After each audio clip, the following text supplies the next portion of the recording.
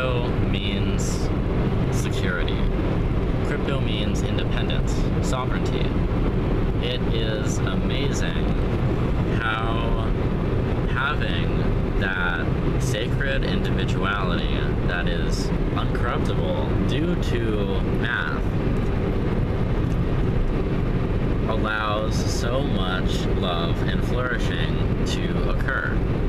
It's because something can be known, something can be grasped, held as the only,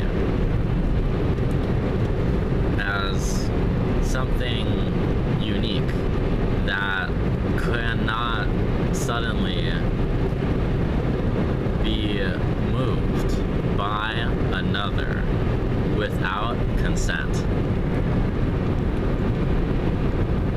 Crypto is cool.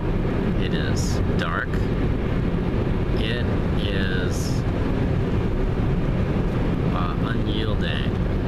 It does not change for any reason that is not good. Because if some part of crypto does, it is no longer crypto. It is simply advertising and false security.